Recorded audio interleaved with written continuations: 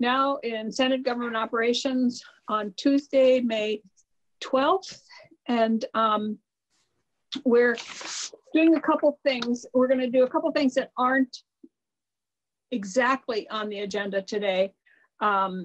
We had scheduled we're looking at kind of these three buckets: the transitioning to maybe more normal,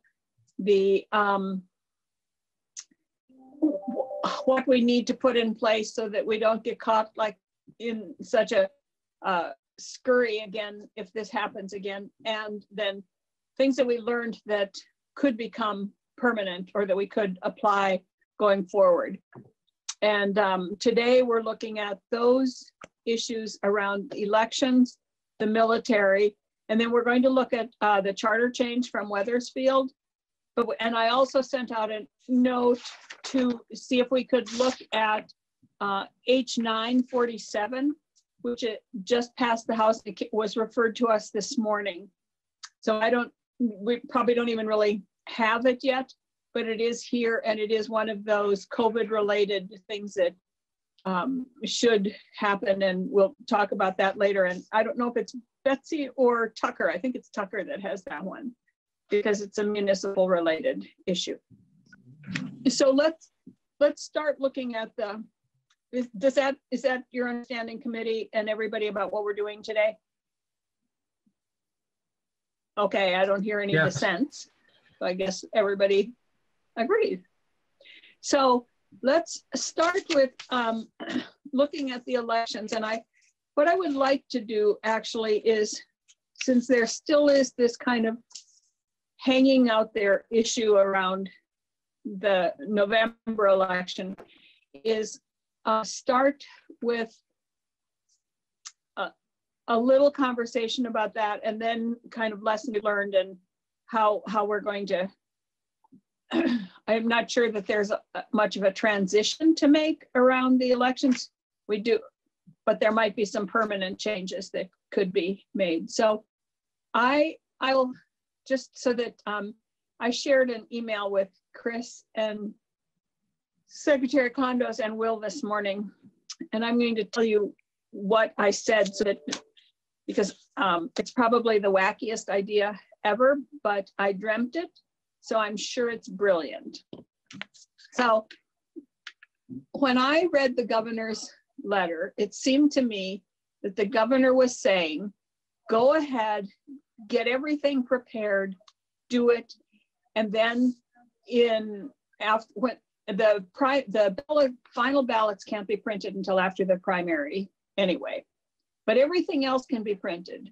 All the envelopes, because we're going to need those anyway. So get everything ready. And then in August, figure out, do we need to mail out ballots or not? And I would urge us all to not talk about this as a vote by mail, because this is not a vote by mail. This is a mailing out the ballots. The voting can be done by mail, or it can be done by going to the polls or anything else. And so if we say vote by mail, a lot of people out there are thinking, I won't be able to go to the polls. I have to vote by mail. And that isn't true. Even if we mail out a ballot to everybody, that isn't the case. So I would urge us all to stop using vote by mail. So my thought in reading that letter was that he said, go ahead and get prepared, which in my mind means sign the contracts, get the mailing houses set up, buy the indicias, print them on there, do everything, get everything ready. And in August, to get the contracts signed for the mail houses, the printing, everything. After the primary, if then the decision is made to mail them out. And I may be all wrong here, but everything will be printed, and it can be mailed because it's all printed. And I suggested right after the primary, sending out or printing before the primary, getting as part of the preparation, you're doing 2 postcards. One postcard would be a tear-off postcard that goes to every registered voter that says, that's a tear off that you send in to ask for your ballot to be mailed to you. The other one is a postcard that's going to go to every single voter that says, we're going to be mailing you a ballot, and you can, this is what you can do with your ballot. You can mail it back, you can take it to the polls, you can do whatever you want with it. So have those 2 postcards prepared, ready to send out, and then send one of them. That was my suggestion. I don't know that that would even work. And I know that I haven't had a chance to even run this by Will, and Will is the brains behind this. So I apologize for kind of just springing this on us, but I do think that that is part of the preparation, and that can happen. And then in August, the ballots are either sent out or people request them, and they're all labeled and mailed and ready to go anyway. And the town, if I request one from my town clerk can have them sent out from the Secretary of State's office. I mean, I don't know if that works or not, but anyway, that's my suggestion. And I'd like to hear from other people and what's going on. And I really think that the governor's letter just said, get everything ready. That's the way I read it. So, Will, Chris? Yes, Senator, thank you. Maybe I'll just start real quick. You want to say anything? We should listen to Will on the, I'm sorry, can you hear me? This is Chris, can you hear me? Kind of. Yes. Yes. Yep. Okay. Yes. Yes. Yes. Thank you. Thanks, Senator. I thought maybe I would start really quickly here, and Will Senning can, of course, chime in on some of the practical implications of what you're suggesting. But just to back up a little bit and give everybody the background, we did propose a directive to Governor Scott that would allow us to do for the primary kind of the normal approach with a very ramped up approach to voting by mail through absentee ballot requests. And we would really pump that up. The primary is a different election. It's a not as well attended election. We think we can preserve the safety of Vermont for the August primary, given the numbers and using the absentee ballot request system. For November, which is going to be a much heavier turnout, our approach would be to mail a ballot to every registered voter, every active registered voter, and give them that option of voting by mail or voting at polling places, meaning that polling places will still remain open. People can make their choice at that time. What the governor has said is that he doesn't want to make that decision right now. And he wants to make that decision after the August primary. And so we've responded back saying that puts us in a very difficult position. And we're waiting on a further response from the governor. We're hoping that we can work with the governor to alleviate some of those concerns. But our focus, as it has been from the very beginning, and Secretary Kondo says this when he starts every one of these conversations, is we want to preserve every Vermonter's right to vote, and we want to protect the health and safety of voters, town clerks, and election workers. So that doesn't have to be a choice there between protecting your health and protecting your right to vote. The governor and his health experts have said there's no way to predict what the status of the virus is going to be in November or even September or October. And everyone is advising, a lot of the experts, the health experts, the federal experts, the state experts are advising there will be a resurgence. There's a very high likelihood of a resurgence in the fall. So we don't want to wait until August to make a decision. And as you said, Senator White, the governor has essentially said, we agree, you need to be planning, you need to be making the preparations, but he still doesn't want to make that call right yet as to whether we have to have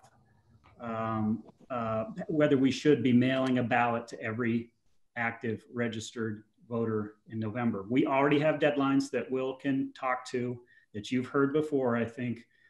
We have deadlines to prepare, procure, and implement our contracts, our suppliers, our paper, our vendors, our envelope printing contracts. All of that needs to happen this month for November.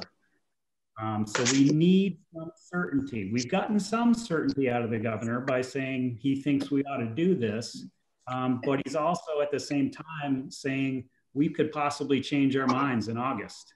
And that's a really difficult position for us to be in. We've asked the governor to provide us with some additional information, how he thinks this information on the ground is going to change in August, what it gets by waiting until August.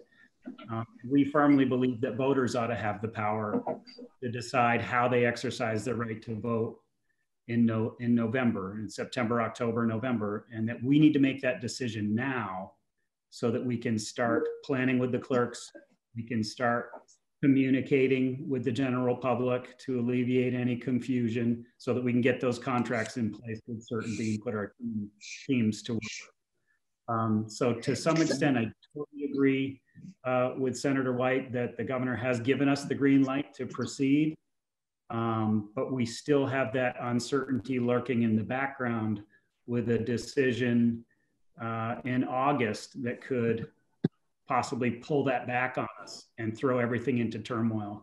And Will can explain to you why it would be really problematic for him, for his team, for the vendors, for town clerks, if we reverse course so late in the game. Although we're proposing a potential off-ramp for that with the governor, and we're working on a compromise to help alleviate his concerns about making a decision too early. I guess, you know, at this point, I would just turn it over to Will to talk about some the practical implications of not having a firm decision yet and proceeding as though we do. And of course, he's the one who has to implement this with the town clerks, with all of the contracts and vendors, and he's been working really hard on this for a couple of months already. So I guess if it's all right with the chair, I'd turn it over to Will at this point. Yeah, that would be fine. Thank you. Will? And I do apologize to you, Will, for not kind of running this by you first, and just putting it in your lap right now. You're muted, you Will. Are muted. You're muted. Madam Chair, hello, I'm checking in. Sorry, yes. I had something ran over and then I had a little trouble connecting. You'll be reassured to know you're not the only one who ever has connection problems. Yes, I think we all had problems issues today. We all had problems connecting today. Yeah. And something ran over. You didn't run something over? Not that I'm aware of. When you said that, I thought maybe you ran over a skunk or something. No, that was in caucus. I ran over a skunk, not here. No problems. Okay, Will. Will? Yes, thank you. Can everybody hear me? Yes. Yes. Yes. Okay. I have issues with the speakers on my laptop, so I'm doing the testimonies today through my iPhone. So we'll see how that goes, but so far so good. And Madam Chair, I appreciate that acknowledgement that sort of I wasn't necessarily prepared for that hypothesis and scenario and responding to it. So, but I'm happy to. I understand how times are right now. But just know that affects the quality of my answer in the moment, I guess is how I would put it, the thoroughness of my answer. But, pardon me for interrupting it. Let me just, Madam Chair, can you restate the hypothesis or whatever this thing he's responding to so that his answer makes sense? I don't want to, sorry, I missed it. What's the question? So I last night, in a nutshell, woke up, I just lost everybody. Okay, there you're back. And Jeanette, except for Chris, problems, but you had problems being frozen. What? I am frozen. Part of your describing, you had been for the first part of the meeting. You were frozen. Well, you guys keep We just let the chair go. Should I go out and come back? Huh? No. You're coming through fine. Well, should I go out and come back? Am I frozen now? You're fine now. No. Nope, you're fine. You're fine now for me. You're fine. Well, let me know. Let me know if something happens and Can you hear because me? I can't tell. So Chris Bray, what? Can you hear me? I did. Can you hear me? Is somebody saying Please something? let the chair speak. Somebody keeps saying, can you? Somebody keeps saying, can you hear me? Me. I'm curious if Okay. my audio and everything is. No, it keeps going in and out for me. So can I restate it very briefly? So my understanding, Chris Bray, was that the governor's letter said, go ahead, do everything you need to do to make this happen, except pull the trigger. That's the way I read it. Do all the printing, do all the contracts, pay the contractors, get everything set, do everything. So I suggested that a kind of a compromise position might be then to also print 2 sets of postcards. One set of postcards would be, and they would go out after the primary. One set of postcards would be something with a tear off that said, send this in to request your ballot. The other set of postcards would be a postcard that says, we're going to mail everybody a ballot and here's what you can do with it. You can do one of these 3 things.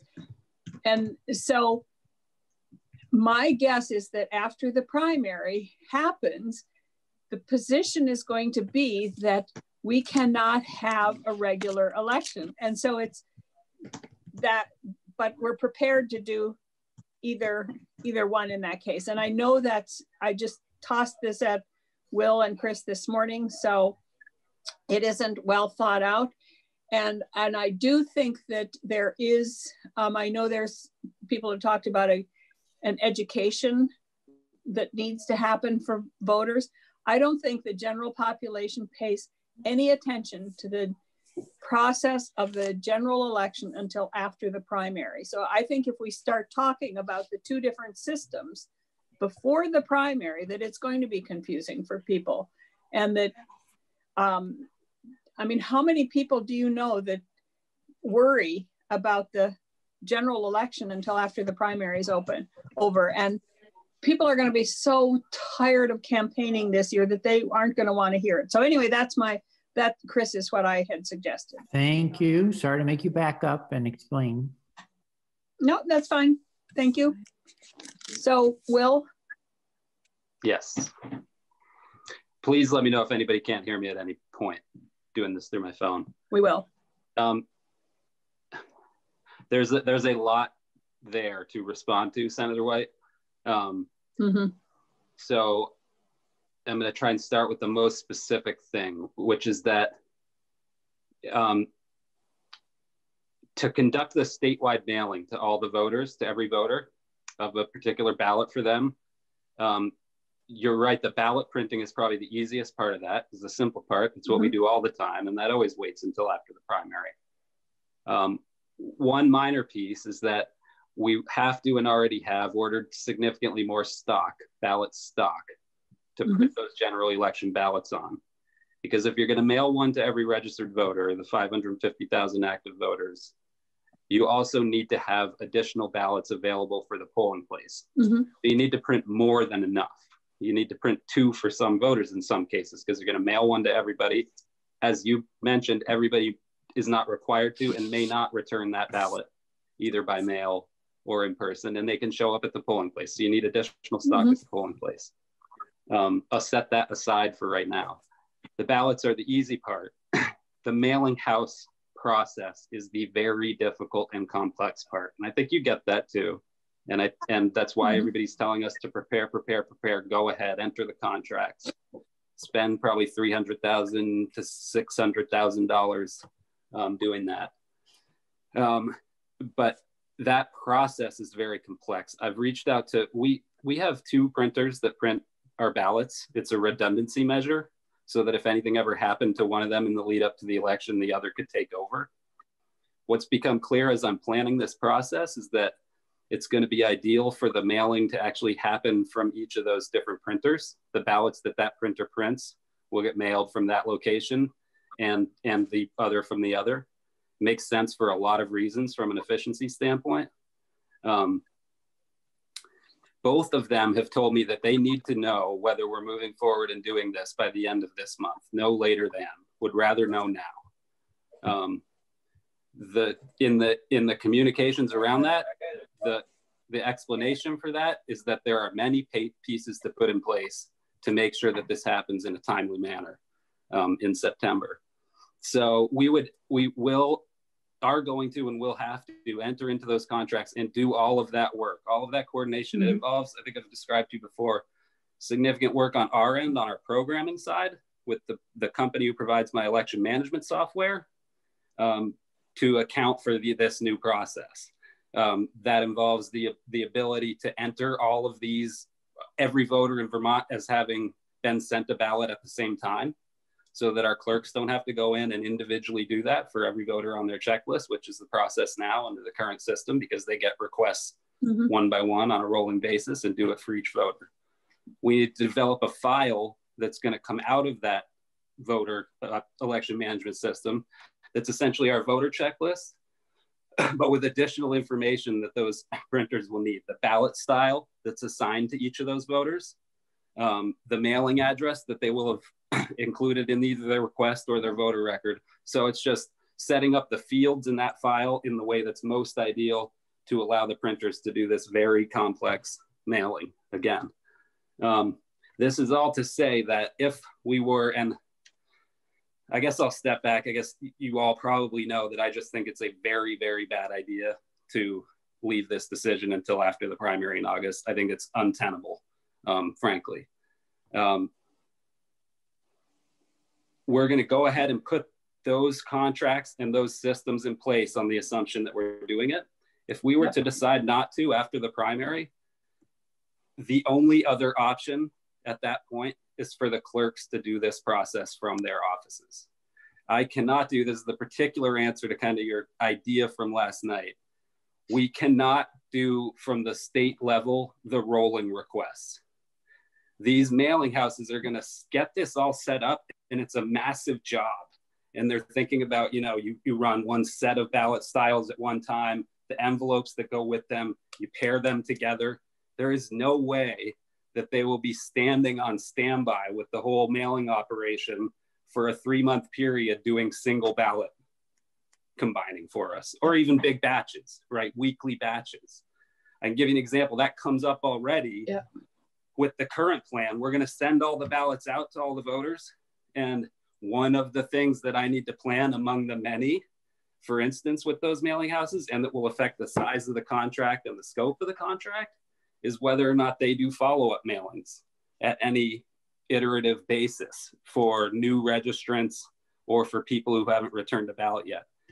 My current approach to that is no, they're going to do a single mailing in September, and the clerks will take care of the dribbles that come in. It's another reason why we need additional ballots printed for those dribbles. We can't do that from the state. My staff obviously can't. There's 4 of us dealing with everything else we're dealing with elections, and we can't send absentee ballots to the entire registered voter population. Even on the rolling request basis, we expect a significant amount of requests by absentee ballot this year. So it's doing it with those contracts we had set up and in place with the mailing houses in September, or asking the clerks to do it on a request basis, essentially like they currently do now. And that's the sort of most targeted way that I can say why that doesn't make sense. In terms of voter education, I have to disagree with you. I'm sorry. My feeling is that the primary is going to happen as the primary happens. There's no real education associated with that at this point, especially because we're designing right now this postcard with a tear-off request that we're going to send in June to all the active voters. we're taking that additional step for August now. It's been amazing to me to learn over the last month as the debate about what we're going to do has played out across the state, how little people know about our current process and how much confusion there is about absentee voting. So we want to take the time now to communicate that they're going to be sent a ballot in November, and without having any change to the process in August, I think that that's doable. It's not, it's the one change that's happening. November is also going to play out exactly the way it is for everybody, except for the fact that everybody's going to get a ballot put under their nose with a return envelope to the clerk. I can leave it there for now and open it up to questions or more thoughts from the committee, I think, at this point. So Paul, did you want to weigh in here? I mean, I think we know what you're going to say, but would you like to weigh in? And you're on mute. Yes, sorry. I would love to speak briefly, Madam Chair and members of the committee. Thank you. For the record, Paul Burns, Executive Director of VPIRG. And VPIRG is strongly supportive of moving forward to, in the general election, mail every registered voter a ballot in the way that Bill has described and that the Secretary of State has proposed to the governor. There are a number of different organizations and businesses that have gotten on board with this idea. We have sent to Gail, and I believe she's shared with you an op-ed that I wrote earlier this week that has links to a lot of other information and articles. More than 1,700 Vermonters have already signed on to a petition urging the state to move forward with a universal vote by mail system. No, don't use vote by mail. We are going to use vote by mail because that's what we want to do. So I'm sorry to disagree with you. Okay. But right now we have 30% of Vermonters who in a typical general election either vote early or vote with an absentee ballot. But that leaves more than 200,000 Vermonters who typically vote and show up to the polls. What we would like to do is reduce the number of people who are showing up at the polls on election day to encourage them to vote safely from home. And that means voting by mail. Voting by mail has meaning to people now like it never has before. And it has incredible public support. 72% of Americans now support voting by mail in this upcoming general election. And if we did a poll in Vermont, my expectation is that the number would be even higher than that. So we do want people to use this opportunity to vote by mail instead of showing up at the polling place if they possibly can. It's important that we preserve in-person voting for those who need or want to do that. But for the benefit of the clerks, the poll workers, many of whom are senior citizens and volunteers, and for the voters themselves, we would like very much to reduce those numbers of people showing up at polling places on election day. We have the benefit now of not hindsight, but foresight. 6 months we have to prepare for this election. Imagine if the country had moved expeditiously to plan and take action when we first learned of the COVID problem and virus. But instead, that didn't happen at the federal level, and we are suffering in some respects the consequences of that inaction.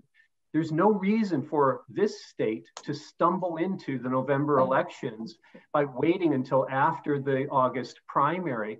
Instead, we can begin and move forward and act and communicate effectively by moving forward now in all the ways that Will described that I certainly won't repeat to you. But I think that there are all sorts of reasons why it makes sense to move forward. And honestly, I can't think of any reason not to, because in August, we are not going to know what the COVID situation is going to be in November. The governor won't know. You won't know. Anthony Fauci won't be able to tell you what COVID-19 looks like in November come August 29th. You know, but so you're not going to know with certainty that we should or shouldn't move forward, even at that time. So if there is no reason not to go forward, let's make the decision now and have certainty and allow it to be as effective as possible. Thank you for the opportunity. I have lots more information, but if you look at the The op-ed that we sent, there are lots of links there. The last thing I'll mention, Madam Chair, is that this is not a situation that creates more barriers to voting. If anything, it makes it a bit easier for some people to vote. And in Colorado, one of the studies that is linked to in the op-ed is one just came out in the last week or 10 days. And it shows that in Colorado, they adopted this system of voting in 2013. This analysis suggests that their voting has gone up across the board by about 9%, that they link to this system of voting, making it easier for people to cast a ballot. So if anything, we're inviting more people to participate easily in the process of voting this year and to do so in a way that protects their health and the health of elections workers. Thank you. And I agree with everything except the phrase vote by mail, because I think that we can encourage people to vote by mail, but if we call it vote by mail, people, and I've had conversations with people who assume that that's the only way they'll be able to vote, that there will not be polls. So we need to, however we phrase this messaging, we need to make it clear that this is not doing away with your right to go to the polls.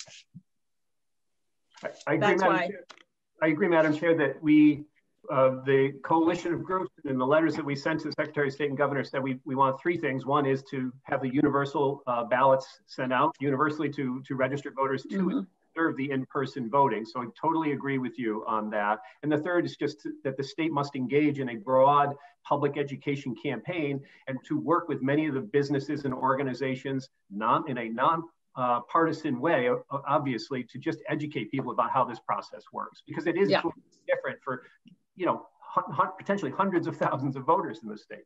Thank you. I'll be quiet and allow you to move forward. I appreciate the opportunity. Chris?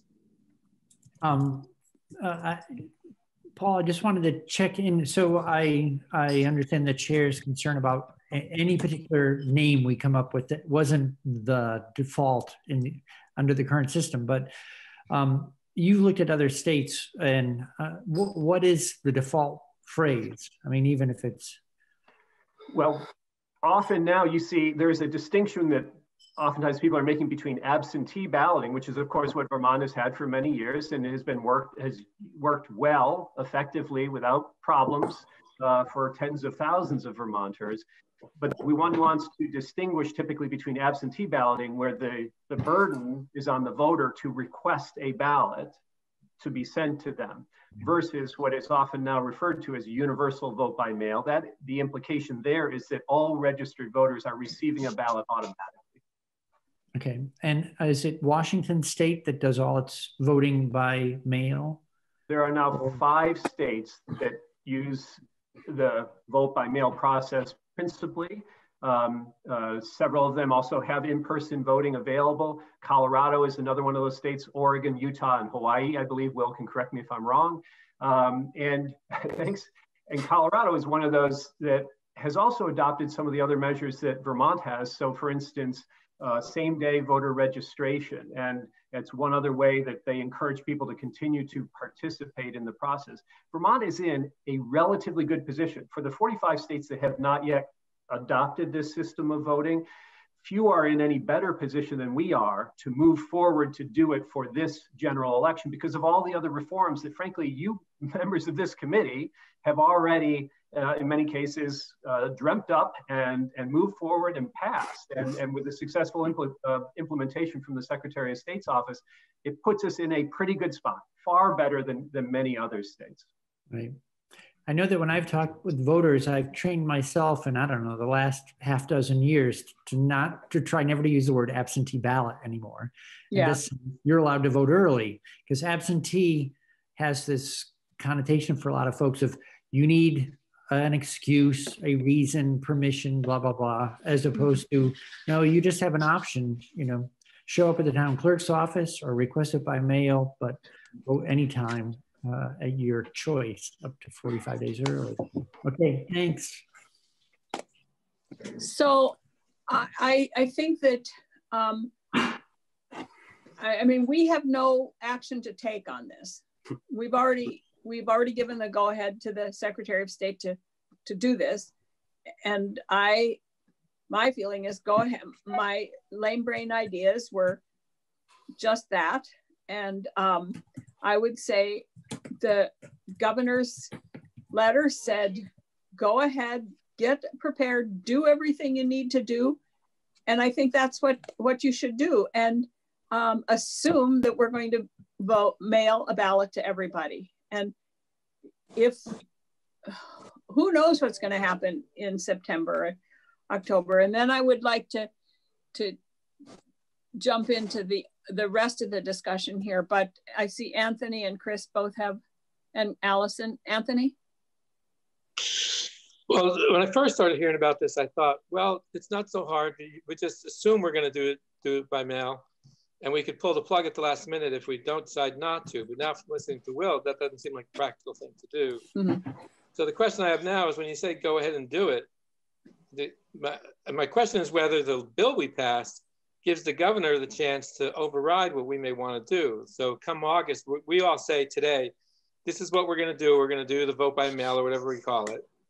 And then August comes and we still say, yeah, we're going to do whatever we're going to do the vote by mail or whatever we call it. Does the governor have the power to jump up and say, no, I don't agree with this. And so you're not going to be able to do it because the bill said that he has to be in agreement. So that's the question I have, is whether or not he could kibosh the idea at the last minute. And if so, then do we need to pass another bill that says that we're going to do what we're going to do without being interfered with by the governor?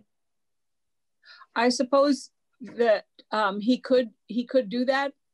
I think that he would do that at his peril, because I think that there are enough people in Vermont that support this idea that I don't think it would be very wise of him to do it. And he did say, I mean, we could also always pass something else, I guess, because he said if the legislature decided to say this is what we're going to do, he wouldn't stand in. That's what he said at the press conference. So I don't know if, Will and Chris, how do you feel? Do you feel that we need to do something? And then we'll jump to Chris Bray had a question, and then Allison. Can we just I'm sorry, but I just want to ask Betsy if she agrees that the governor or thinks the governor could just say no at the last minute. Betsy? Hi, Betsy Ann Rass, Legislative Council. Yes, I think the governor can say no. The language is that the Secretary of State is authorized in consultation and agreement with the governor to order or permit appropriate procedures. And that was our take on it as well. And that's why there's uncertainty in this whole process. And we would like that certainty. Yeah, I just wanted to be clear that we're all clear on that. Going into August. And just very quickly, Senator, if I may, I just want to thank Paul Burns for bringing the focus back to the public health and safety. And this process of putting a ballot under every registered voter's nose in November is our recommendation for the best way to drive down attendance at the polling places in November. And so I just hope everybody stays focused on the health and safety aspect of this, in addition to protecting a person's right to vote. And then as far as legislative action, we continue to work with the governor's office. Even though they rejected our proposal last week, we're continuing to have conversations with them, correspond back and forth, ask additional questions, get additional questions answered, we hope. And so we don't think the time is right yet for any legislative action. We're not making that request at this point. Okay, that was my question. Chris? Honestly, I'm a little disappointed we're having to have this conversation at all, because it seems entirely unnecessary given the kind of, I don't know how to understand what the administration's position is when they say we don't want to be in the middle of it. So there's a way to not be in the middle of it. That is to say, I plan henceforth to defer entirely to the chief elections officer of the state of Vermont, period, full stop. But we're not hearing that. We hear that there could be a choice later on, and that brings uncertainty back into the whole thing in a system where everyone would like, not for political reasons, but just simply to protect the vote, which is so fundamental from any kind of problem. So, as well as the public health and safety issues, which to me are always an overriding concern. So I don't know if we should ask to have legislation drafted so we can be ready to take prompt action. It seems to me as though we were almost invited to do so by the governor, who said, if there were a bill, then I would be fine with that.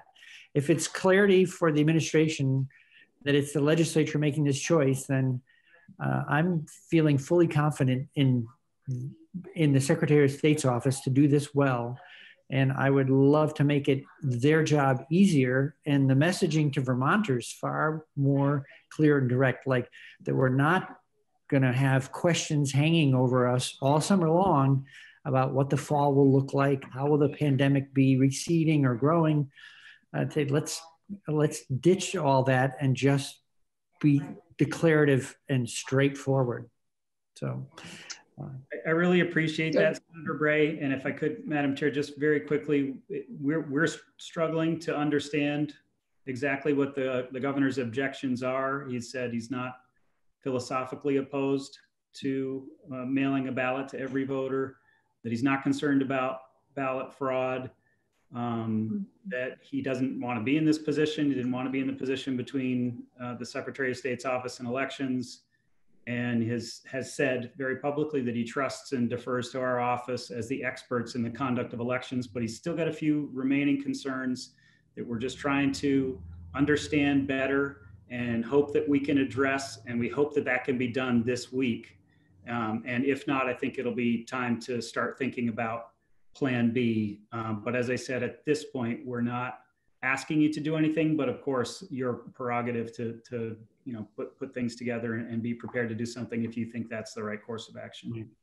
So, Madam Chair, sorry, can I just finish based on that? If your game, I would hope the committee might consider preparing draft legislation just so that we could act expeditiously if we decided that was our course, as opposed to making decision in 2 or 3 days and then having to ask Betsy Ann to scramble or something like that. Thank you. That's what I was going to suggest, but let's go to Allison. Well, Chris and Anthony really summarized, because I've had emails asking, I mean, we've all had emails. Thank you, Paul. Your VPERG crowd has been very active.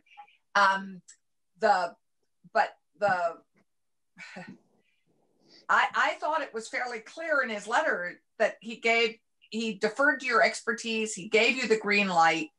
But I'm concerned that if we do it legislatively, we have done it legislatively, and we added that agreement bit with the governor, which I, in some ways now regret. We should have left the expertise with the Secretary of State.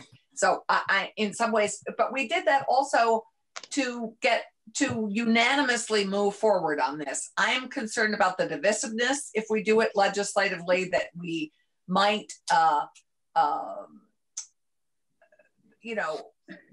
it might be divisive.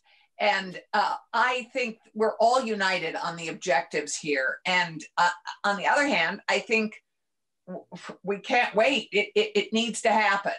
And so I'm sort of torn between not wanting to make this a wedge issue between Democrats and Republicans. I see us all united on our objectives here. So those are sort of my concerns. Otherwise, I would say let's do legislation tomorrow, because that was our intent. So I am not sure that this is a Vermont partisan issue, because I think that the governor is not, I may be wrong here, but I don't think he sees this necessarily as a partisan issue, that he's not worried about the same thing that the National Republican Party is concerned with. He's not saying those same things. I agree. I am not, yes? I just think within the legislature, it creates an opportunity. It does, but I would hope that the governor, as if not the actual leader of the Republican Party in Vermont, the titular leader would be able to indicate to people that this is not necessarily a partisan issue, and that I think his concerns are he really just wants it to be back to normal, and he wants elections. So I don't think he thinks of this as a partisan issue. I might be wrong, but Chris? So yeah, I think one of the ways we most go off the rails as legislators is to speculate on motivation for anything. So I want to leave that out entirely and just say, you know, I take the governor at his word. He said, basically, we have an invitation to pass legislation that clarifies this.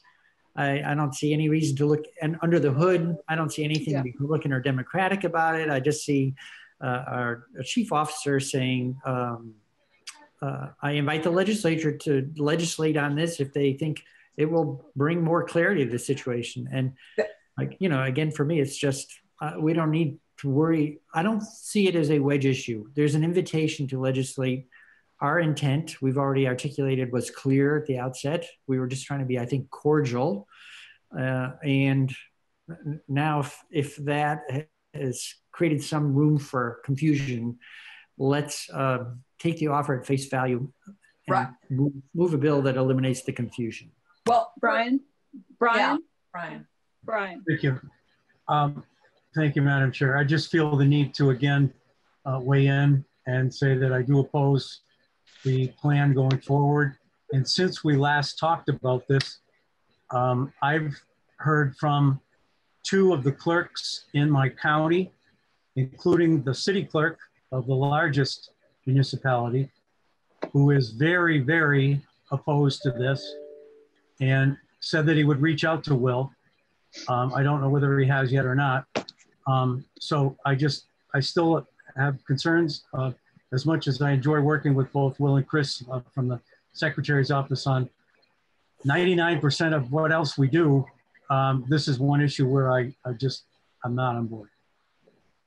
So we'll have clerks reached out to you in opposition? And if so, what is their opposition? It truly is a mixed bag. I hear from clerks who strongly support the idea and those who don't. For me personally, the personal contacts to me have been more on the support side, but I really don't want to assert, you know, how many are out there. I have not talked to all of them or nearly all of them. I will tell you that I've talked to a lot of the ones from the bigger cities who have expressed their support for this in general. One that I was really pleased by was when the Bennington town clerk recently followed up with me and said that she supported our plan in general, when she had had a lot of opposition to even giving us the authority in the first place. And Senator Collmore, I know Henry well and would be happy to talk to him. And it has been my experience that a lot of that the clerks who oppose the idea initially are more comfortable with it once they have a chance for me to explain how we are going to do it.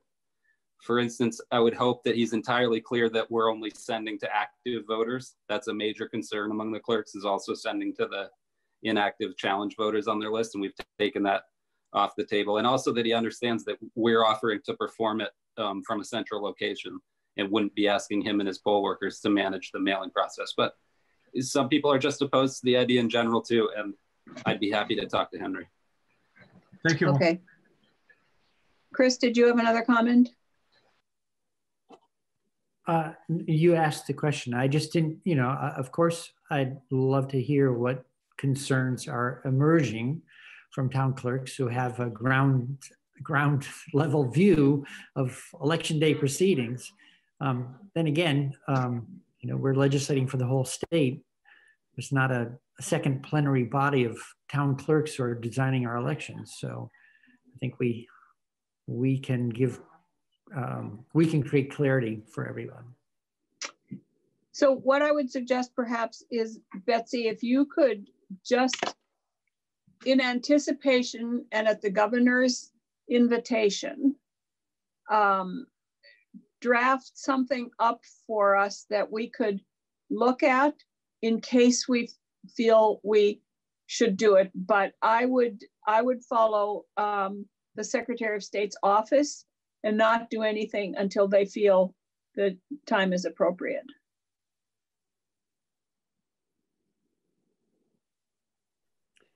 Can you? Are we back to the plane going down the runway, Madam Chair? I think we're about to crash. Because I think that we're off the runway and we're still on the ground. But does that make sense, committee, to have just and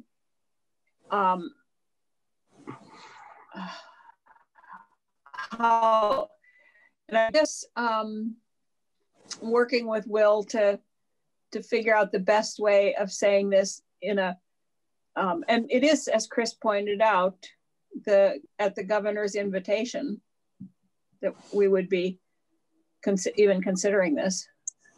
You know, out of respect for Senator Collimore's, concerns, maybe I don't know if Will, if you could, not right now off the top of your head, but maybe for a future meeting of this committee, just enumerate some of the concerns you've heard and how the program you're designing addresses those concerns. Maybe you've been able to resolve them all, maybe not all of them, but it would just be, I want to respect, that, again, the town clerk experience on the ground doing elections firsthand. So it'd be helpful to me as a member of this committee to hear what you've been hearing and how you may have been able to address them.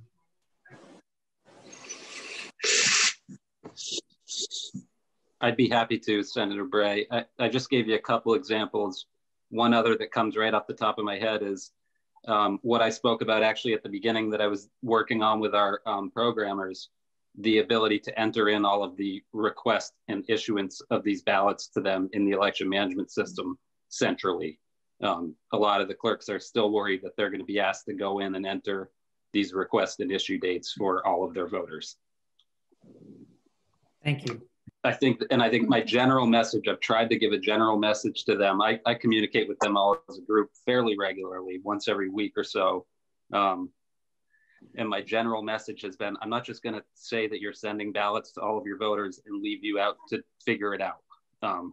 That we are here and thinking about designing the system in the way that will make it easiest for them and reduce their exposure, which again is everybody's goal. So thanks. Can I ask one quick follow-up? Yeah. Sorry. I'm making up for all those months where I had no questions. Is there amongst town clerks, since there are so many, is there sort of an election subgroup that helps gather the opinion of town clerks, distill it down, and that you can work with them? Otherwise, it does seem a little unwieldy to ask you to check in with 246 towns that are all voting. Yeah, I appreciate that. And it's not an election specific subgroup, but the subgroup that we have been communicating with and have reached out to about this is the legislative committee of the Vermont Clerks and Treasurers Association, the VMCTA. Thanks. Yeah.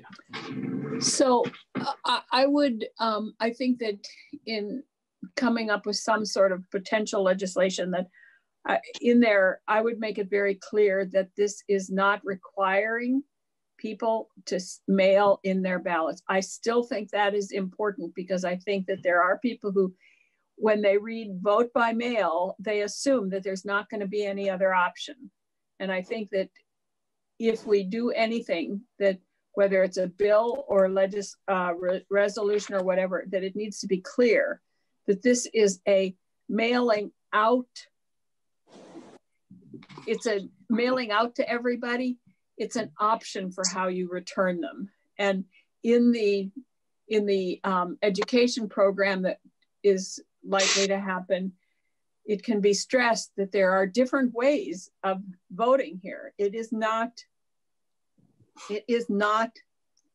just voting by mail. And I think that that's I know when we talked in committee before, when we talked about it in, I think it was Oregon. Does Oregon do it? And my understanding was that their only option was to mail in their ballots, that they did not have polling places where they could go. And so I think that if I misunderstood that, then there are certainly a lot of people out there who aren't as immersed in it as we are that misunderstand that also. So I think in anything we do, we need to make it very clear that it is not a requirement to vote, send in your ballot. Does that make sense? Yeah. Sure. So you're emphasizing that it's ballots delivered by mail. Right. Yes. It's exactly what she is. We are mailing a ballot to Right. everyone. How you choose to return that ballot is your choice. If you want to mail it back, if you want to drop it in a safe deposit box that the town clerk might do, if you want to take it down to the town clerk's office, or if you want to appear at the poll, it's entirely up to you. It's your decision, the voter's decision. And that, I think, is misunderstood by a lot of people. So, Okay.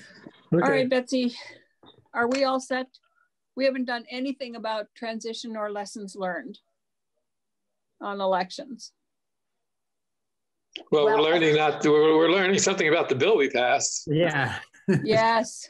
I think the lesson learned here is that we should have stuck to our initial guns, which was keeping the power and the choice with the Secretary of State and not adding that agreement with the governor. I know it was a concession, and I understand that, and I appreciate it at the time, but I think had we known that this would have created this, I would have kept it all with the Secretary of State.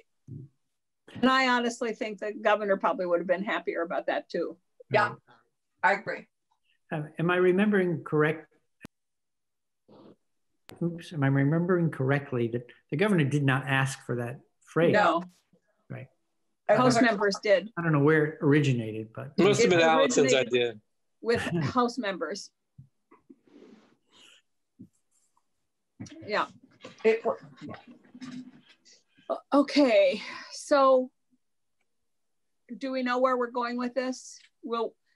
Betsy will draft something up, some potential language for us. We won't do anything until Chris or Will get back to us. We will, Chris will talk with the town clerks who are, will talk to the town clerks who are still reluctant and find out what their issues are, and maybe their issues will go away, maybe they won't. If it's a philosophical issue, they probably won't go away, but if it's a procedural issue, they might go away. And then we'll come back to this. Allison? My concern is Will's deadline at the end of May and our getting legislation passed by that time. So I would say that we have a drop dead date of that because we have to get it passed by the Senate. Let's go to the House. It's going to take a few days. It's going to take a week plus. So I would think we would have to make that decision at our meeting on Friday afternoon. Well, or call a special meeting Monday to ask to be on the Senate calendar on Tuesday morning. Right. That's what I was thinking, that we are meeting on Friday, and we'll talk to Chris and Will again on Friday to see where we are. And we can again individually try to encourage the governor to, Chris? I don't want to belabor this, but I'm just thinking we just talked about how we refer to this. So maybe in what Betsy Ann is drafting, we could refer to delivery of ballots by mail, which seems quite concrete, straightforward. And it doesn't talk about the voting piece at all. I mean, that'll get in there eventually. Right. Delivery of ballots by mail. Thank you. Betsy? Hello. I have to get going to House GovOps. I think are you done with elections at 2? I think so. Okay. I'll just work with the director of elections if that's, so we can get the language to what would work administratively for the Secretary of State's office on this language. Mm-hmm. Sound good? Okay. Sounds good. Sounds good. Okay. Thank you all. I have to get going to House Gov Ops, but Will, I'll be in touch with you. Okay. Great. All right. Look forward to it. Thank you. Thank you, Betsy Ann. Thanks. Yeah. Thanks. Okay. Well, lessons learned. Be careful what you ask for, or be careful when someone asks you something. So where are we with, I'm not sure. Not sure we're clear on it yet. Well, we're not clear on that. We have Peter Elwell with us, and I don't know if we have Tucker. We do not. Madam Gail? Chair, I'm just going to drop off. I just want to thank you for the opportunity. Thank you, Paul. Same here. Thank you very much, everybody. Yep. You're welcome. Thank you. Thank you. I'm not going to dream about elections anymore, so don't worry. We hope not. You'll be dreaming about elections through November, probably every day. Gail, did you? Yeah, the Adjutant General will be joining us shortly. Okay, so maybe what we'll do is we'll jump, since we have both Karen Horn and Peter Elwell here right now, we'll jump to 947 that was given to us this morning. I can't, oh, and there's Damien. Damien, are you the author of that? No, that would be Tucker. Oh, that would be Tucker. And okay. Tucker, oh, Damien, you're here for military? Yeah. Okay. So Karen and Peter, so that until Greg Knight joins us, do you want to tell us what 947 is? And it was sent to us today. Do we have a copy of it? It is on your website, Madam Chair. Okay. Okay. Under Tucker Anderson. Got it. Yep. Got it. Okay. Do you want to tell us what it is? I think I understand it, but just explain it to us and why it's important to do now. The bill would provide for a municipality to adopt a municipal budget and a tax rate if they have not yet had an annual meeting for the purposes of adopting the budget.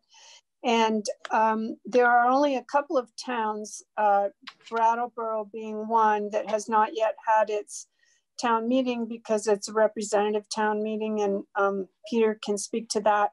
And the other town is Barrytown. They have actually scheduled a town meeting for June 1, and we'll see what happens with that, how they address that. I'm not sure of the details of how they're going to hold that election. There are also a few villages, and I'm afraid I don't have the list of villages here that have not yet had their votes, their annual meeting votes. So that's really what it would allow the municipality to do, adopt a budget and a tax rate until they're in a position where they can have a actual town vote. Okay. And Peter, you may want to go next.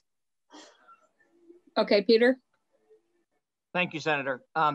Yeah, so in Brattleboro, we have representative town meeting. And the way that works is on town meeting day, when all the other towns are holding town meetings, we have an election where 140 residents of the town who have run for town meeting representative as an elected office get elected. And then our town meeting is held 3 weeks later on a Saturday, usually for all day. The way the structure works in the active participation of our citizens here in Brattleboro. We've got a long tradition of that 9 o'clock meeting going at least until 2 or 3 in the afternoon. Last year it went until about 9:30 at night. It's not uncommon that it goes until about 6 or 7. So we have full warnings and long discussions and lots of parliamentary action that goes on, and amendments and multiple votes to cease debate. A lot of times there'll be a motion to cease debate and then it fails, and there's another one a little while later. So that, I say all that just to give you a little flavor for the challenge of trying to hold such a meeting with 140 voting representatives in this format, whether that be Zoom or GoToMeeting or whichever. So we're really concerned about that. We don't think we think that's bad for the democratic process to try to hold a meeting of that larger group of people with that much active participation in this format. And we want to preserve the ability, hopefully, as the summer goes along, to, with proper spacing in proper setting, possibly even outdoors, hold the representative town meeting for 2020. Because of the timing, if you remember back to March as this unfolded with COVID-19, the towns that held town meeting on town meeting day were able to do that. But by the time March 21st came around, which was when our representative town meeting had been warned for on its usual Saturday, 3 weeks later, we weren't able to safely and legally have 140 representatives and another 30 or so people in a room. So the workaround, there was some initial discussion of having this in the bill that you already have all passed, both in the Senate and the House, I believe signed by the governor now, that provides broader flexibility regarding tax deadlines and tax penalties and interest that municipalities can exercise on a case-by-case basis for what is fitting for their community. We appreciate that, but in our particular situation, we also need the ability to have an adopted budget and an approved tax rate by July 1st in order to ensure continuity of government into the new fiscal year. And so what H.947 does, as approved by the House, and we hope soon to be approved by you in the Senate, will allow the select board this year only during the COVID-19 situation to adopt the budget and approve the tax rate so that we can continue into the fiscal year without running out of money and having to borrow. And then when we're able to hold a representative town meeting, which we hope to do in possibly as soon as July, but certainly somewhere between July and September before the predicted return and new surge of cases that may come upon us all in the fall, then we would hold the representative town meeting and address the larger body of business. And the legislation isn't explicitly clear on this, but I can tell you that the political mores in Brattleboro are such that the select board will put its adopted budget back before representative town meeting to make sure it either gets ratified or modified. That's not, like I said, explicit in the legislation, which allows the select board to adopt a budget. But I'm certain that that's the way it would proceed here, because I don't think representative town meeting will have it any other way. If you didn't put it before them, they would bring it up anyway. Well, they wouldn't be able to bring it up for action, but No. There would be consequences. Yes. There would be political consequences to having a select board adopt a budget and then not warn that same budget when it could for ratifying action by the town meeting. One other quick thing, if I might, I know you've got folks waiting, but if it gives you any greater comfort in terms of the unusual circumstances here, the last 2 years in a row, our representative town meeting has actually increased the budget that the select board sent to them before adopting it. So I'm personally not concerned. I know that you have to take that at face value, but I'm personally not concerned that this will interfere with the taxpayer's ability to control unwanted increases. I think there's going to be a healthy discussion at the select board level before that budget is adopted, and then again in the ratification process at representative town meeting about the particular circumstances this year. But the general atmosphere at representative town meeting in the last few years has actually been more interested in raising revenue and increasing service than in cutting taxes. So committee, any questions about this or concerns, Brian? Thank you, Madam Chair. Peter, or whichever person drafted it, what was the vote in the House? Was it just a voice vote? Was there any opposition? You mean on the House floor, Senator? Yeah, yeah. Yeah, there was not any opposition on the House floor that I recall. I'm going to go back and double check that. There may have been a couple of questions, but there wasn't any opposition. Okay, thank you. And it was unanimous at House Gov Ops also. Thank you, yes. Peter. Thank you. Well, with that said, since in essence, we've already passed S.344, which by the way, to my knowledge, still has not been signed into law by the governor, and does give, in essence, the same flexibility. In other words, if you had had your town meeting earlier, Peter, before the declared state of emergency, you would have already been included in the bill that we already passed. So I don't see that this changes the landscape one bit, and I would move that we vote it out today. Allison? Wow, she's speechless. Allison, do you want to weigh in?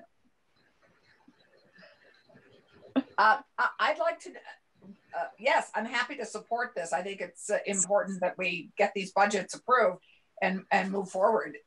But it was Brattleboro and Barry and what other jurisdictions? A couple villages, she said. We'll get the names. Yeah, okay, so it's more than just two. It's a smattering.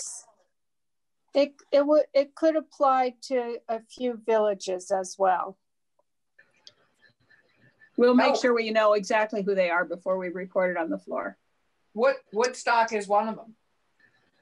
Okay, Anthony? I think it's fine. I think we should do it. Chris? Okay, Chris? Yes, I'm good, thanks. Are you good? All right, does somebody want to make a motion?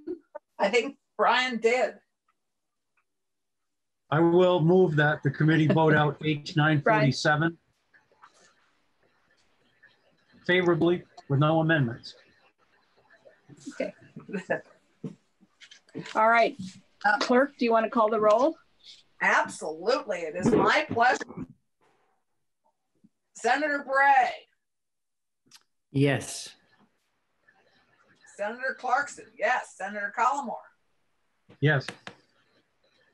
Senator Polina. Yes. Senator White. Yes. Great. Senator Collmore, would you like to report this? You're our usual charter reporter. I'd be glad to, Madam Chair. Thank you. Thank you all very right, much. so I will bring this to the Rules Committee and see if we can get it on the floor on Thursday. And Karen, or whoever has the information on which other municipalities will be impacted by this, that would be helpful if you could let me know. Yeah, okay.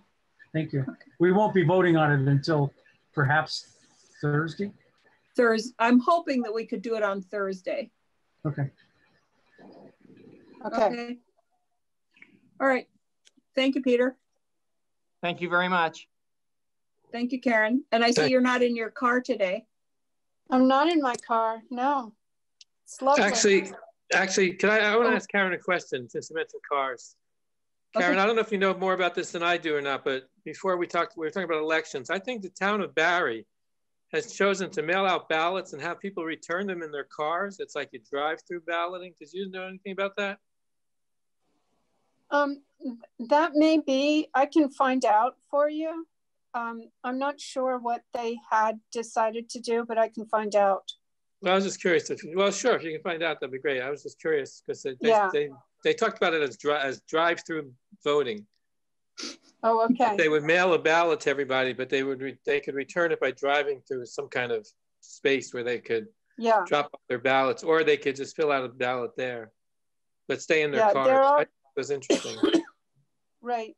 There are a few towns that have looked at that for different kinds of, well, there's a few school budgets, you know, that haven't been, they didn't have their meetings yet. So, and at least one of them, Milton, looked at drive-through voting. So I will find out. All right, thanks. I was just curious. Thank you. Okay, and Tucker, thank you for joining us. We've just passed the bill. I did see Tucker there somewhere. Okay, shall we move on to what we've learned in terms of the military? And this really probably isn't a long conversation, but we thought that we should address it since the military is in our jurisdiction. And I see the Adjutant General has joined us. Am I right?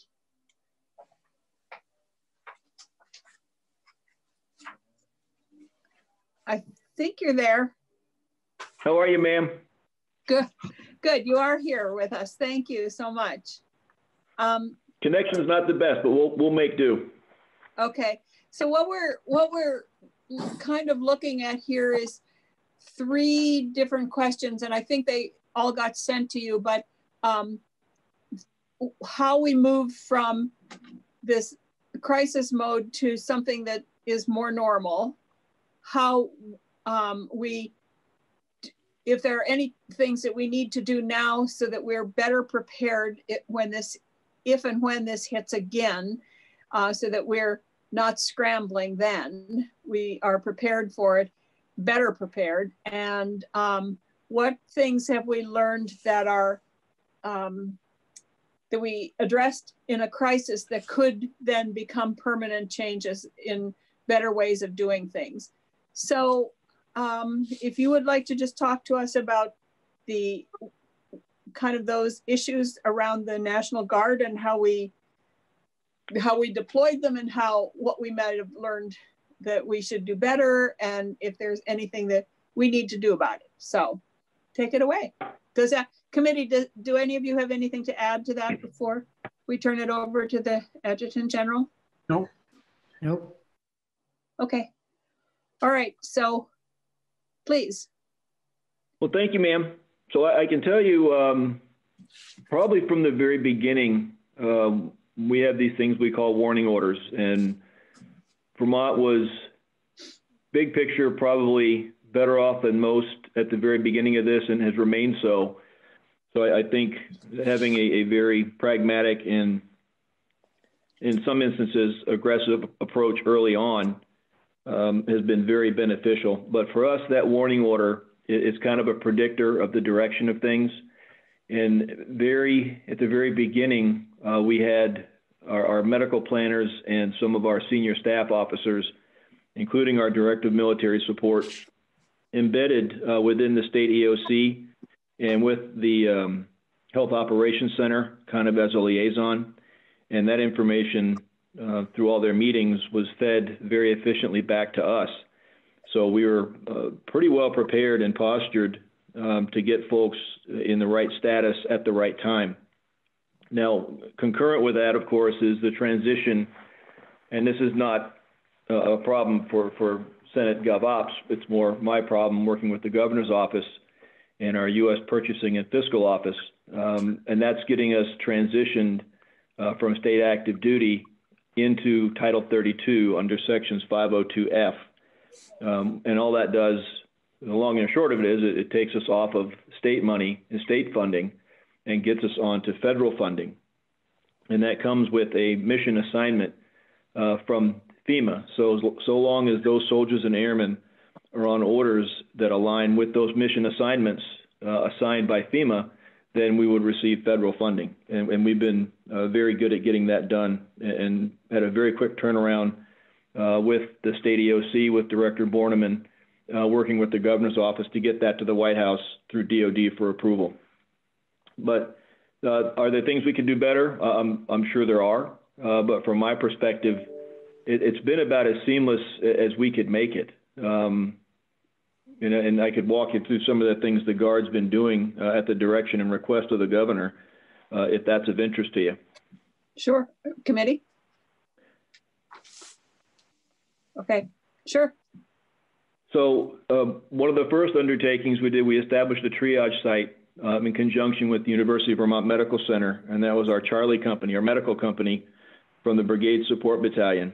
And over the matter of probably 3 days, very quickly had a site established up there, preparing for, well, we didn't know what, but the potential of a surge. And then shortly following that, our Air Guard civil engineers, and in conjunction with our 40th Army Band, built the Essex alternate care location. That's the 400-bed alternate care location, and that was inclusive of water and power and those 400 beds. And then they took it even further and built an isolation pod of 50 beds within 6 days.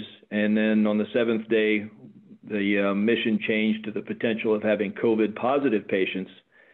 And then within literally a matter of hours, they had converted that 50-bed isolation pod into a negative pressure area. So you could keep COVID positive patients there for treatment. Now, what's important here is I shared what we did, what those civil engineers did in conjunction with our band in building that and the cost. And overall, it was about $230,000 to get it built and up and running, and that's inclusive of power and electricity.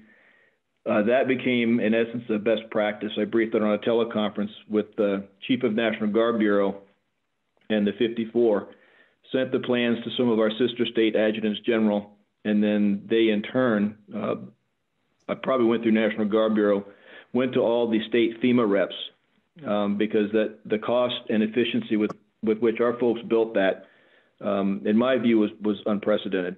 So it was great work. It's a little bit of Yankee ingenuity, perhaps, but it was very well received, and we're paying it forward to the rest of the United States.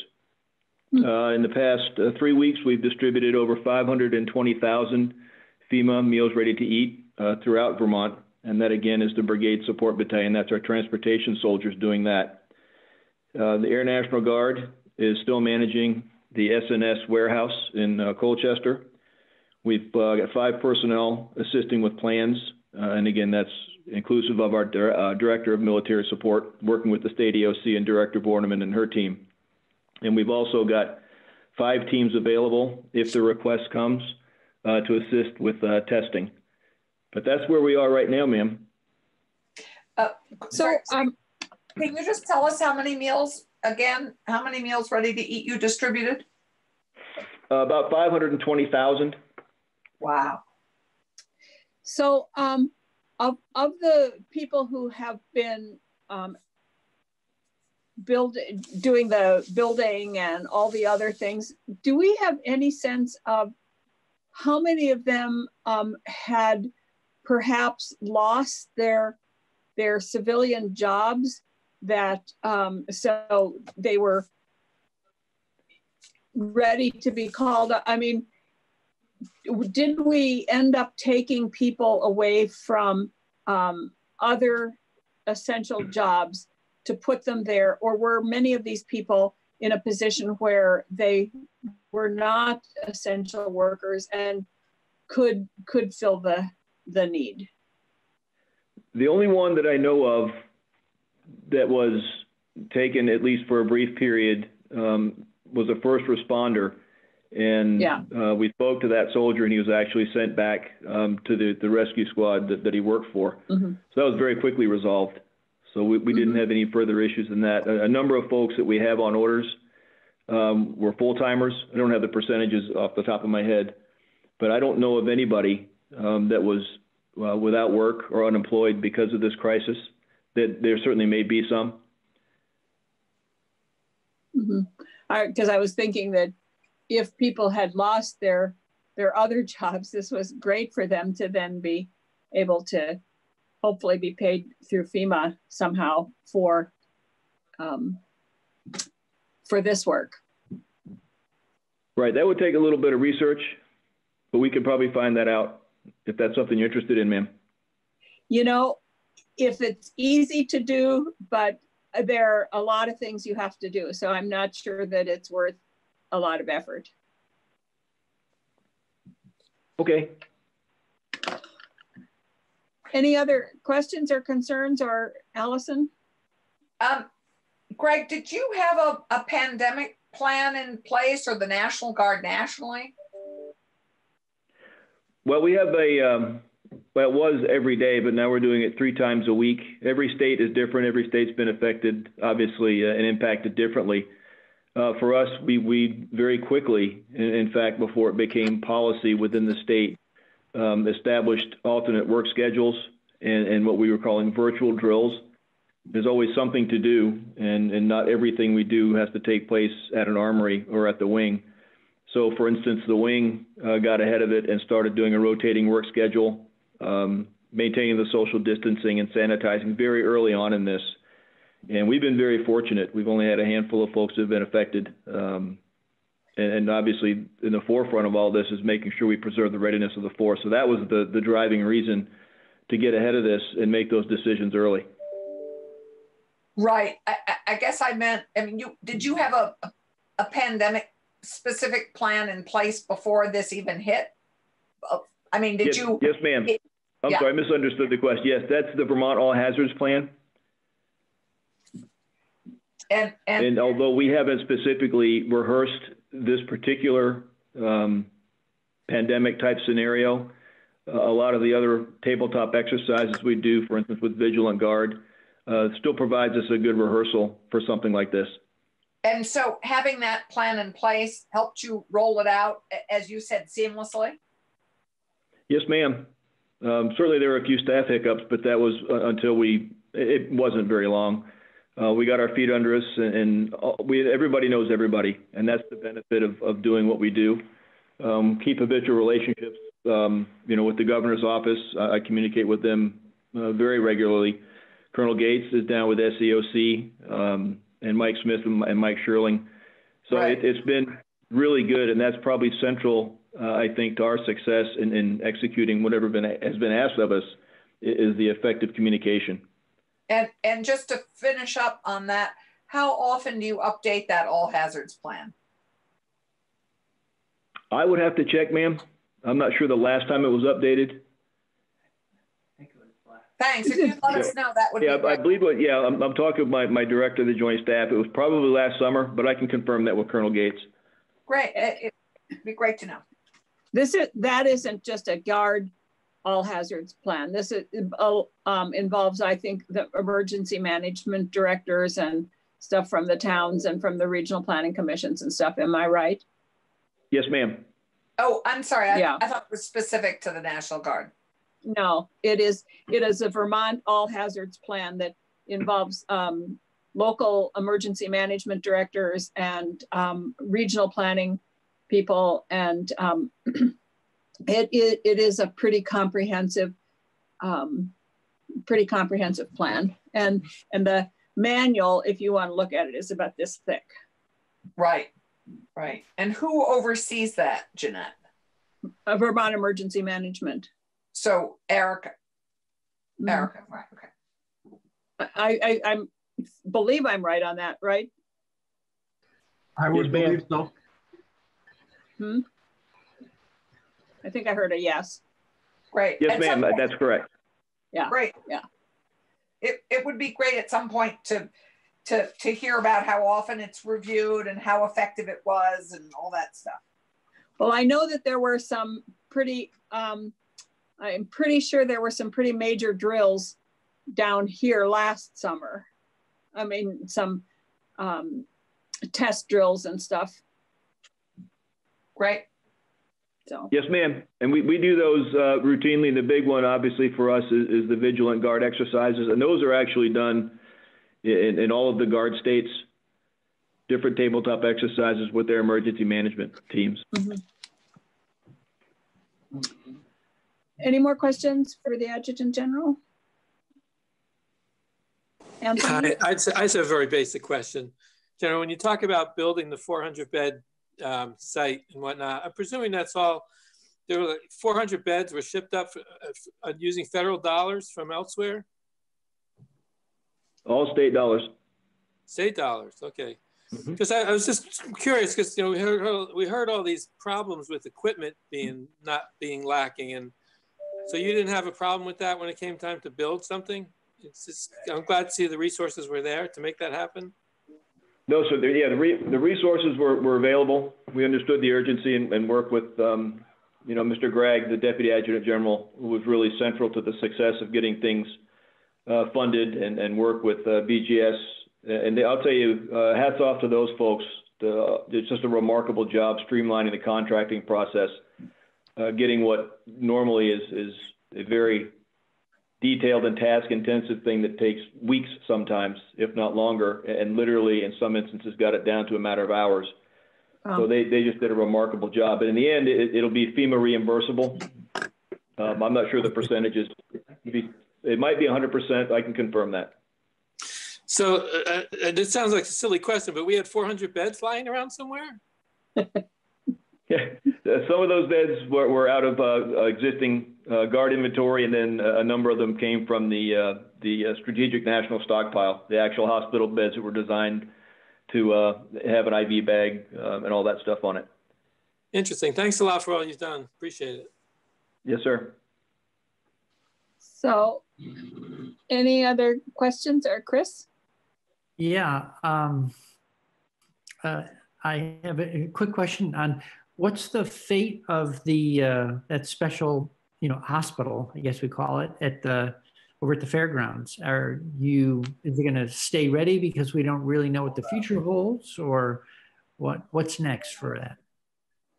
Well, right now we finished up the plan, and we're going to start breaking it down and retain a 50-bed surge capacity, 25 COVID positive, 25 non-COVID patients. And the structure itself, the framing and all the walls and all of the outlets and all of that stuff, we've worked out a plan to actually store that here at Camp Johnson. In its design, it's all 4x8 construction, so it's very modular.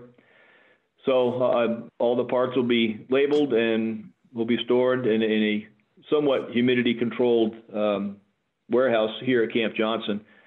So we'll be ready. We'll already have the walls built, so we won't have to start from scratch. But if we get indications that there's going to be a surge, we'll be able to stand it up pretty quickly. Right, but I mean, so you're saying it gets pared back down. Is there anything going to, I don't know, a month from now, will there still be anything at the fairgrounds, or it'll be all in storage?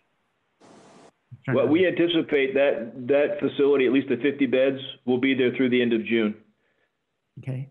And of course, it's, you know, it'll be an iterative evaluation process. We'll have to keep looking at this with Dr. Levine, you know, the Department of Health and the governor's office. And if we've got indicators that, you know, there's going to be a spike down the road, late summer or fall, then we'll be prepared to stand it back up again. And was your team also, right, that set up the facility at UVM? Yes, sir, that's correct.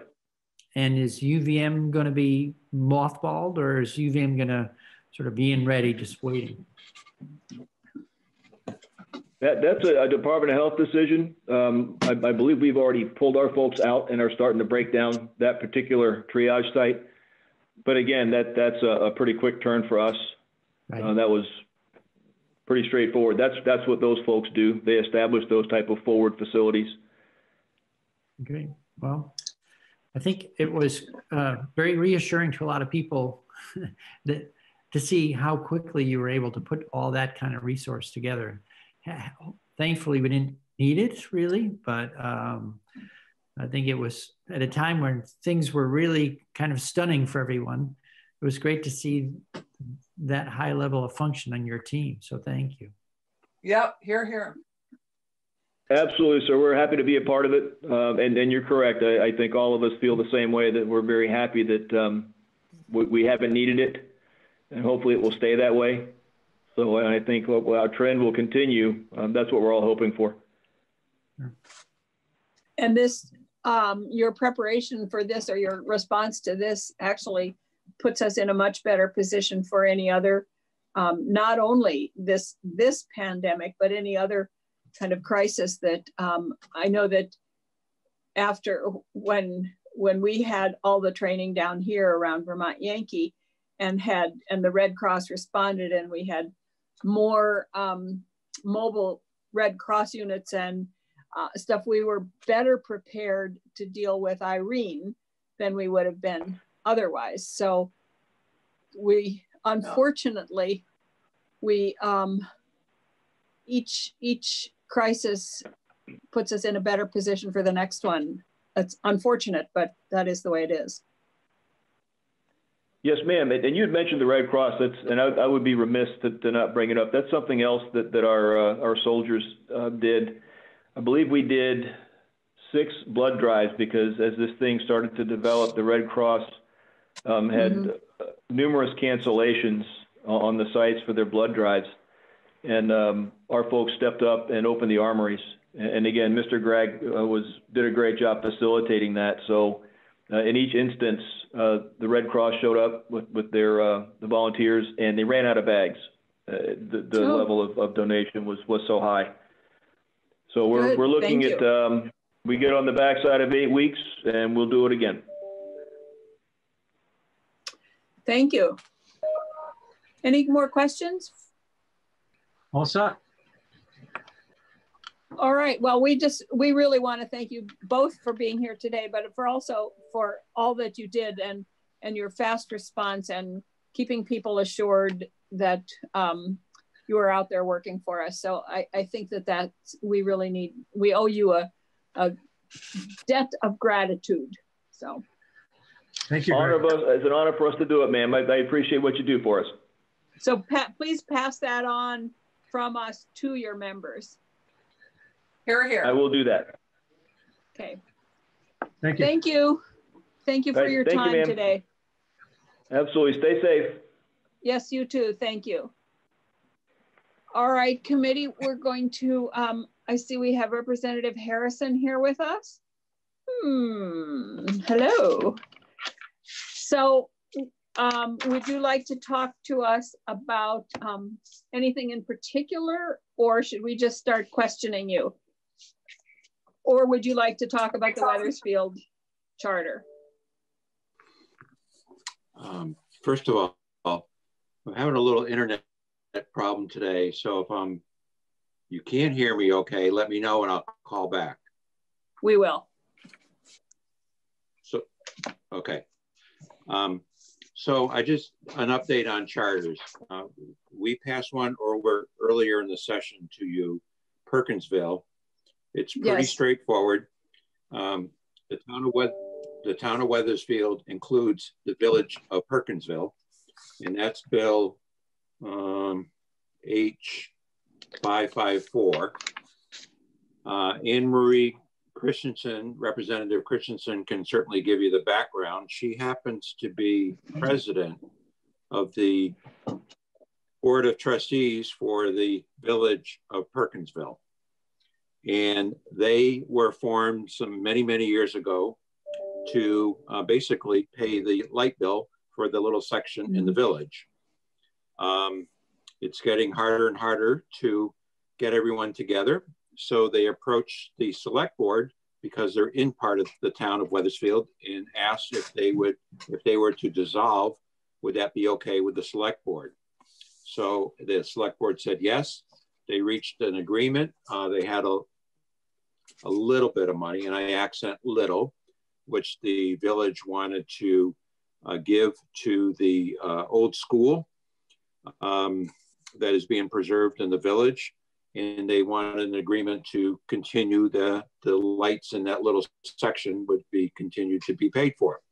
The select board agreed to that, and this merger or dissolution of the village of Perkinsville basically puts that all in, and it's been agreed to by all parties, the select board unanimously, as well as the voters in the village itself. Believe it passed the House unanimous. I know it passed our committee unanimously, so it's pretty straightforward, and happy to answer any questions on that. Beyond that, if you have just a minute, I'll just update you on some other topics. Let's see first if there are any questions on that one. Allison? So Jim, it's good to see you. My understanding from Anne Marie, because I spoke with her in preparation for this discussion, there are only 72 residents in the village of Perkinsville. And my understanding is that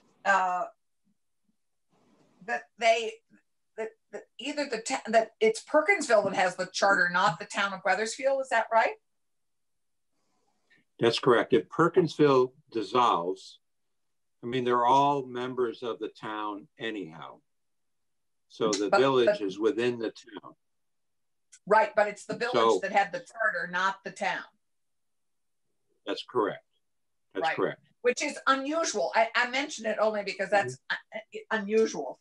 And what was also unusual about this is that this is about the streetlights. The streetlights were actually evidently put in and owned by a legislator initially. Oh, I didn't realize that. Who. Yeah, and yeah. Anyway, it's which is pretty interesting. Thanks. What I didn't ask is pre-1965 if they were able to have a legislator for both the village and the town, but I didn't dig that up. So I believe they only got town because all of us only got town. Those still have villages. But my understanding is this is a matter of $3,000. It's pretty modest. And so the town was happy to absorb it. Right. All right. So do we want to vote on this charter? Well, actually, I'm not sure we can. We weren't given permission to actually vote today, so we'll hold off and vote on Friday, unless there's any concerns. None here. No. Okay, so Jim, did you have other things, other charters that you wanted to talk to us about? So there is one charter that's been on the House calendar since before we left the House chamber back in March. It has to do with the Brattleboro Charter, H.947, that allows 16-year-olds to vote on local elections. That was deemed a little controversial. I don't know what status of that is going forward. But it is on the House calendar. It has been since March 13th. In our committee, we had half a dozen or five or six new charters since town meeting that have been introduced over the past couple weeks. Some of them, in all likelihood, we're not going to get to because they're going to require a fair amount of testimony. They have provisions that are a little bit out of the ordinary. For example, one has a provision in there that allows them to pick and choose any town charter provision that's been passed or authorized in any other town. So would require a lot of testimony and understanding of what some of the towns want to do. And our chair has indicated we not have the time or bandwidth to take a lot of testimony. There are two that local option taxes. And in all likelihood, because that's pretty simple, it's just enabling, we will probably advance those. They will have to go to the Ways and Means Committee. One is H.946, Elmore, which wants a local rooms tax. I assume for Airbnbs because last I looked, they don't have any hotels in that town. And the other is H.943. St. Albans would like to have the ability to do a local option tax. So those two, I think, are pretty straightforward. We don't need to do much testimony. And I suspect we'll move them on, and those decisions will be made by Ways and Means. But whether they make it through in time, still remains to be seen, but those are two likely to be coming up. We have one for Essex, which we talked about before. That would require quite a bit of testimony. That's H.947. I'm not sure if there's a will to devote a lot of time to that. There are different people in town that have indicated they would like to testify. The legislators representing Essex and Essex Junction have varied opinions. And again, they're hoping to put together a plan for merger in November. So it begs the question, what's the rush? If you're going to change it in November anyhow. Williston has several unique suggestions. Again, a lot of testimony, so I'm not sure we're going to get there. They have a provision on labor relations law that's evidently different than any other municipal labor relations law. Again, that would take quite a bit of testimony to understand that provision, so it may not make it. And then the last one is Burlington, H.942. We just received that, well, yesterday or whenever we last met, I guess we received that. We have not taken any testimony on that one. I think it's pretty straightforward, but again, it's just a matter of time to deal with it. So I think that's all we have in the pipeline. We had one earlier in the session, Fairhaven, H.678. It was a local option tax. However, the voters voted it down at town meeting. Fairhaven submitted a charter request before they bothered to ask the voters to actually adopt the charter.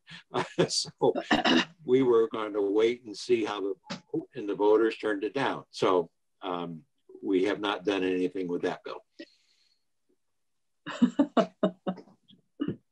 So I think that's okay. All we have that I can see so far, unless Tucker knows of something else. No. So any questions for Representative Harrison? No. Well, but not, I mean, about charters. Yes. So I think that what we'll do is, I think there's no issue with the Wethersfield-Perkinsville charter. And we'll just wait and see if these other ones actually get to us or not. Sure. And so the way we're going to be doing non-COVID related bills is that they will take the same process that they usually take. So we won't be advancing them into all stages of passage like we are the COVID bills. We heard that this morning on the floor. So people should know that if this charter comes up for a floor vote, it'll come up and then it'll follow the regular procedure. So, any other questions? Great. Well, thank you very much. Any other? Thank you. Thank you. All right. Thank you, I'll Jim. go down and join my House colleagues. All right. Okay. Oh, are you on the floor? No, in committee. No, we're in House GovOps committee. We're looking at the nurse compact. Oh, good. Okay. Well, thank you for joining us. Enjoy having Betsy Ann with you. Oh, that's right. She said she was going there. Okay. Goodbye, so, any other questions or anything? Brian, you're going to get out of here by 3? Yeah, that's great. In fact, you're going to get out a little bit, huh? I would like Allison actually to report that last charter because I think it's in your district and you seem to have so much interest in it. I'd be happy to, once we get to vote it. I'm sure we will. Okay. My job between now and then is finding out which legislator owned and then tried to increase the rates on the streetlights. Yeah, that's pretty fascinating. That's unique. I know, amazing. And you should tell that story on the floor. As long as you don't make fun of me.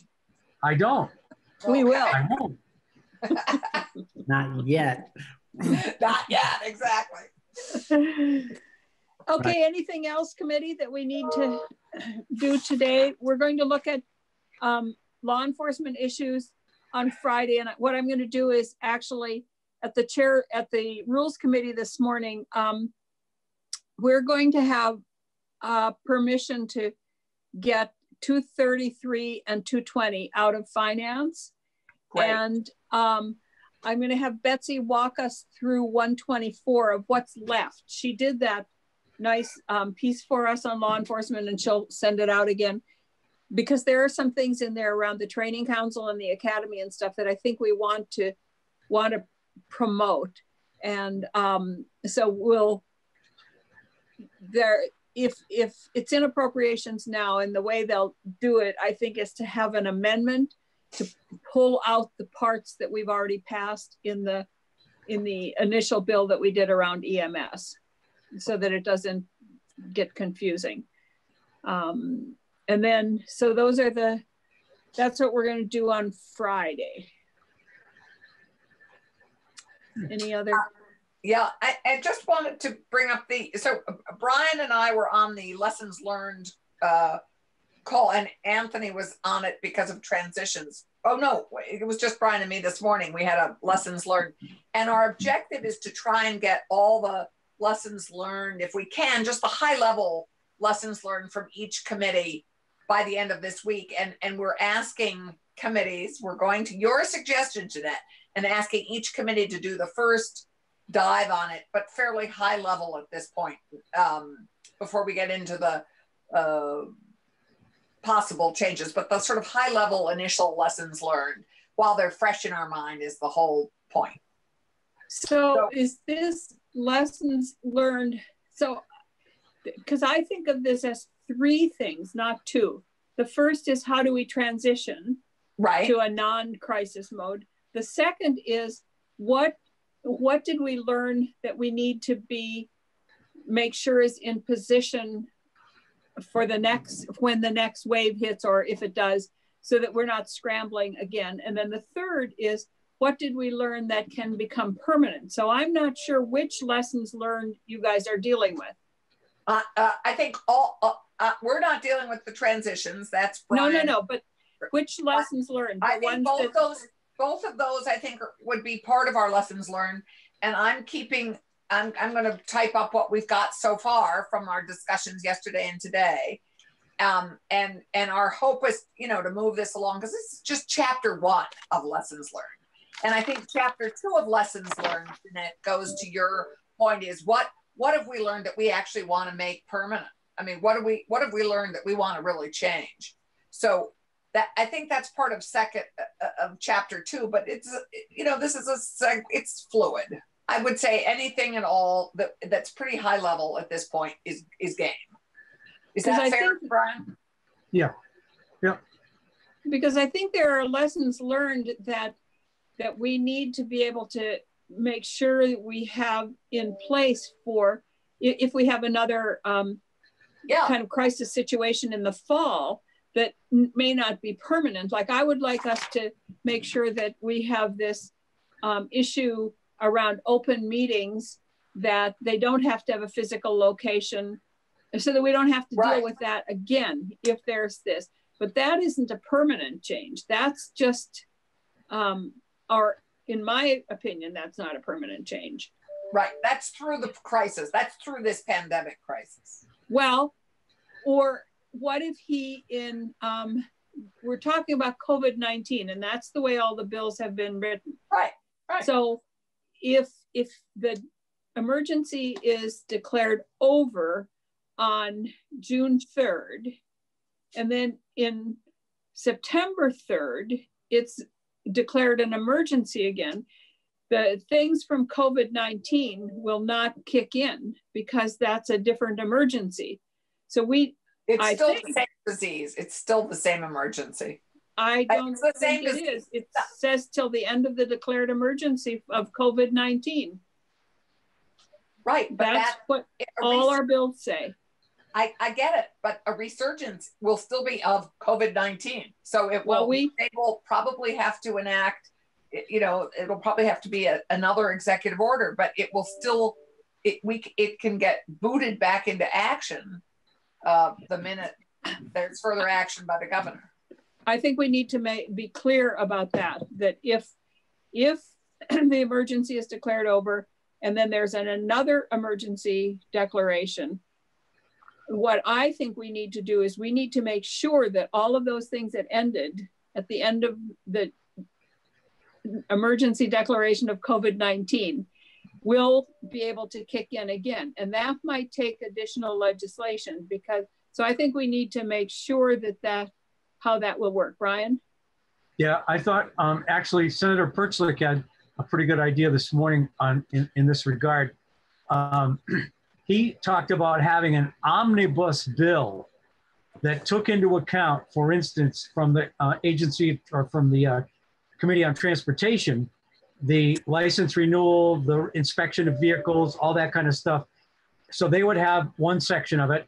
Government operations would have a separate section of it with all the flexibility allowances that we gave municipalities. The Health and Welfare Committee would have theirs in there with deadlines that were extended and all that. So we'd have this huge bill that we could just call up once, pass it, and the whole thing would be just like it is now. And I thought that was a pretty good idea. I think it is a good idea. Mm-hmm. Yeah. And so it'd basically be the same things that we've done now. We wouldn't have to talk about them again. They would just go back into effect. Yep. Exactly. Yeah, yeah. But I think that it's going to take a piece of legislation to do that because I don't think they're going to automatically go back in if there's a new declaration of emergency. Yeah. Okay. Gail had a question about, let me open the chat up. You had mentioned 3 bills for Friday, Madam Chair. S-124, S-233, and was the other one? No, 233 and 240, 220 we're not dealing with on Friday. They're in finance. We're done with them. Oh, 220 was the other one, Gail. What? Yeah. 124 is the only one. Right. But we're only talking specifically about S-124. Yeah, we're done with 220 and 233. Okay. Yeah, we don't have to do them again. Brian is all set to report 233 and I can report 220 and there you have it. Thank you, Senator Collmore. Okay. You're welcome. All right. Anything else? No, we'll see you in the all Senate call tomorrow. Oh, when is that? How do we know that? It's at noon tomorrow. My break tomorrow. Okay. All right. See you then. Bye-bye. Thanks a lot. Thank you, Gail.